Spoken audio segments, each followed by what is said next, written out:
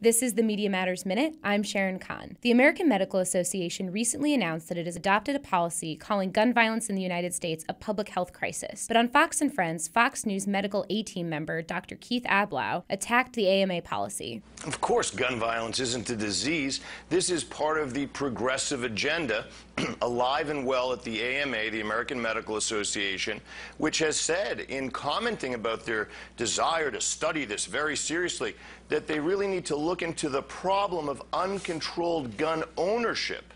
Well, that's their real agenda. However, U.S. Surgeon General Dr. Vivek Murthy has repeatedly labeled gun violence a public health crisis, stating, quote, "Whenever you have a large number of people dying for preventable reasons, that constitutes a public health issue." And in December 2015, Doctors for America, a national movement of physicians, gathered over 2,000 signatures from physicians petitioning Congress to end the ban on gun violence research. For more on this and other stories, please visit MediaMatters.org.